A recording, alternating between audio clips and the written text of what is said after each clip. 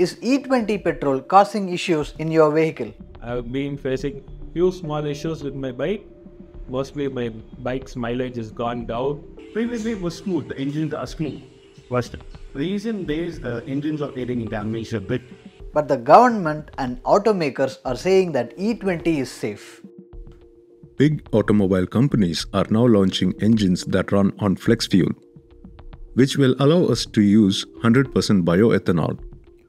On the other hand, we have achieved 20% ethanol-blended petroleum. So now, what's the fuss all about? Stay tuned to find out. E20 petrol has become a topic of great debate in the country. Users are wondering if mixing ethanol with petrol is affecting their vehicle's mileage, corroding the engines and making its parts wear out quicker. But the government has said E20 petrol is safe and adopting blended petrol is matter of national security. To dig deeper into all of this and help us understand what the E20 petrol is all about, we have Rishi Ranjan Kala, Senior Assistant Editor of the Hindu BusinessLine with us. Hi Rishi, thanks for joining us. Can you explain to our audience what exactly is an E20 petrol blend? You know, the E20 petrol constitutes 80% of motor spirit, or petrol as we call it, and which is mixed with 20% of ethanol. This is part of the government's ethanol-blended petrol program, which has two main objectives. One is to reduce vehicular pollution and to reduce India's crude oil import bill. Did ethanol-blended petrol exist before E20? And when was E20 introduced? That's a great question. You know, ethanol has been around for almost 2 decades. The first time that we had talk about ethanol in the government and doing experiments over it was in 2003. And then eventually around 2006-07, we were blending 5% ethanol with petrol. And so, you know, our experience with ethanol blended petrol is almost now 2 decades. Now we're talking about the E20 ethanol. That is roughly around June 2018 when the government notified the national policy on biofuels, and the ethanol blended program is a part of that. So this thing came in June 2018. So the government issued a notification in June 2021 directing all the oil marketing companies to start selling petrol blended with 20% ethanol. The date of this was fixed as April 1, 2023. However, the government advanced this date to December 15, 2022. And it would be interesting to know that we completed blending 10% ethanol with petrol in June 2022. Now coming back to the E20 blending target. The essential target for the government was to get 20% blended with petrol by 2030. But in 2022, the government, or to be said precisely, the Ministry of Petroleum and Natural Gas advanced this date to the ethanol supplier 2025-26. The ethanol supplier starts in November of 2025 and will end in October of 2026. What this means is that the target of selling 20% ethanol blended with petrol across all the petrol retailing outlets in the country should happen by October 2026. As of July, the blending of ethanol with petrol is roughly in the range of 19.5%. And we expect 20% blending to happen by the end of this year.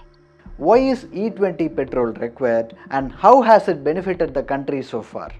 So, you know, to understand biofuels, we need to understand that biofuels, or ethanol is a biofuel, and natural gas, these are two commodities or two fuels which are considered a bridge fuel for India's clean energy transition. Now, they represent a viable, non-disruptive transition towards India meeting its nationally determined contribution. You know, where India has said that it aims to become net zero carbon emission country 2070. Now, a study on life cycle emissions of ethanol, which was conducted by the Niti Aayog, had revealed that greenhouse gas emissions in case of we use ethanol made from sugarcane and maize, the emissions declined by as much as 65% and 50% respectively than compared to vehicle running on entirely on petrol. So that's one. So, besides these environmental benefits, it's something that ethanol has done is, it has pushed up the rural economy. And the government has been very emphatic in saying that it has helped to eliminate sugarcane arrears and has improved the viability of maize cultivation in the country. We have been increasingly using maize to produce ethanol.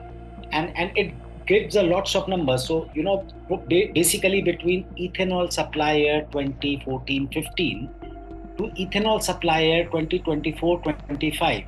So basically in the span of 10 years, ethanol blending in petrol by these OMCs have saved almost a whopping 1.4 lakh crores in foreign exchange. Basically, we would import petrol and, pay in dollars. Besides that, crude oil, we bought a massive 24.5 million tons less of crude oil. That's a huge amount of crude oil. And the environmental benefit is that, emissions all to the tune of 73, even more than 73.5 million tons were reduced. And just to put that in a number, that is equivalent to planting 30 crore trees. So that's a very big number, and the environmental and the economic benefits are quite telling. And at 20% blending, the government at complete 20% blending, right now we are somewhere around 19.345. But a complete 20% blend, the government itself expects that the farmers will earn an additional, 40,000 crores. And what it means for our import bill is that we'll save roughly $5 billion by E20 fuel. So that's quite a staggering number. What do people fear about it? I'm a regular rider. I ride my classic 350. I've been riding for 2 years right till now. So regarding the recent usage of E20 petrol, I've been facing few small issues with my bike. Mostly my bike's mileage has gone down for about 3-4 kilometers, and also there is some knocking. So I feel like if there is a possibility, I would like to go back to the pure petrol, which while using, maybe it will increase my lifespan of the bike. The government has been aggressively defending the benefits of E20 fuel, citing examples of use of higher ethanol blend, 27% in Brazil. However, the people with older vehicles manufactured before April 1st, 2023, have been venting their anger on social media sites over the lack of clarity on the exact damage in vehicles and the mileage issues. This is despite the government aggressively trying to raise awareness about this issue. Another factor behind the criticism is lack of clarity over the future of the ethanol-blended petrol program. Industry experts warn that higher ethanol mixes, such as E30 or E40, could introduce more significant problems than E20. While isolated instances of choking of fuel injectors with E20 fuel are currently manageable, they say a higher blend percentage is expected to exacerbate compatibility issues with vehicle components and engine performance. When the government says it's safe, what's the issue then? Why are people upset? And recently, have you came across any issues from the recent bikes? So recently using these retro engines, they are bit getting damaged nowadays. So previously it was smooth, the engines are smooth.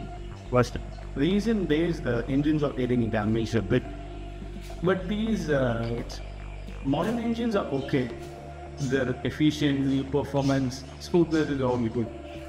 As of the vintage vehicle, we can tune the engine and according to the performance, efficiency, and whatever thing we need with this, but it is not available in this modern age. But relatively, I'm feeling the mileage drop on the recent day. People say they want choices. Many are saying that petrol pumps should sell both regular petrol and E20 petrol. So Rishi, tell us this. Should the government give choices to the citizens?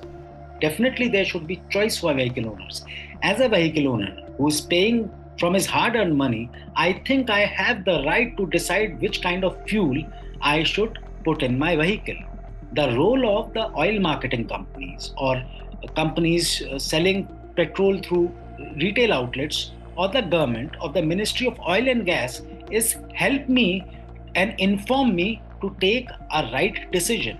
So what a consumer would want from the government is that the government, the oil marketing companies, the Ministry of Petroleum and Natural Gas should give them options to choose from. Maybe there will be a total 100% petrol, then there will be a 10% ethanol-blended petrol, 20%, 30%, so on and so forth.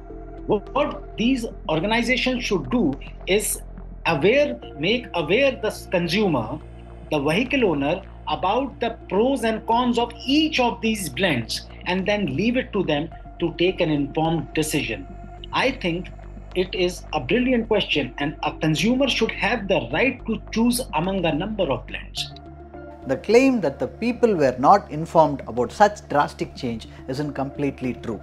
Changing to ethanol-based petrol is a policy decision and it has been in motion at least since mid-2000s. India has earlier adopted 5%, 10% and 15% ethanol-based petrol over the years in various phases.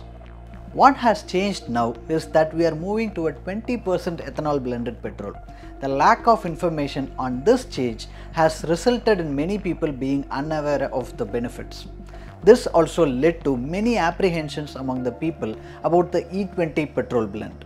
Now the automakers, oil marketers and the Automotive Research Association of India want to clear the air. They have termed the negative information on the E20 petrol as hearsay, misinformation and misunderstanding.